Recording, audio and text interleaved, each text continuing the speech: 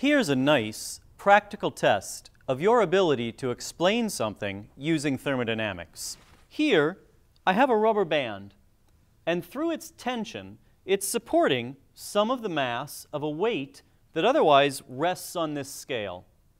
We can quantify the tension at any instant by comparing the reading on the scale to the unsupported mass of the weight.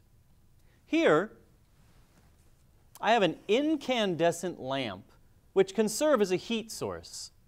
Now, for the practical question, if I heat up the rubber band, will it contract and pull harder on the weight, thereby reducing its apparent mass, or will it lengthen and increase the apparent mass resting on the scale? What do you think? And why do you think it? I'll let you ponder for a moment. Well, if you're just not sure, or even if you are sure, I think we have to do the experiment. No? So, let's heat up this rubber band.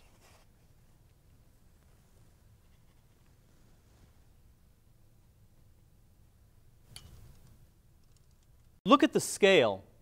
Do you see how the apparent weight is decreasing, which is to say the tension in the rubber band is increasing.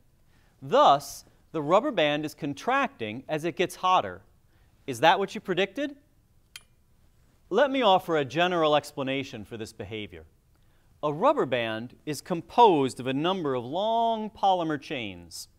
Each of the single bonds between two carbon atoms in those chains can, in principle, rotate so that the chain is locally either straight or bent.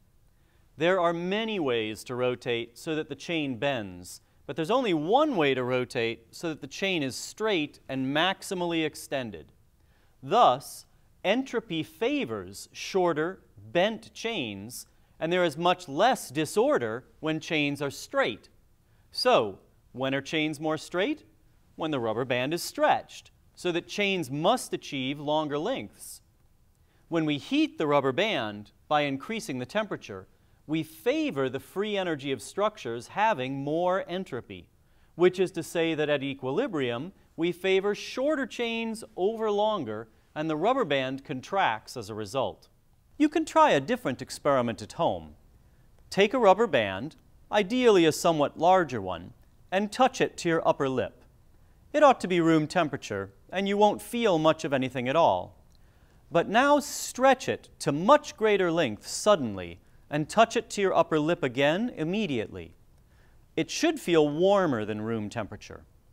A more detailed analysis is required to explain this behavior, although the entropy change we've just discussed continues to be part of the analysis, and, should time permit, we'll explore that process in more detail.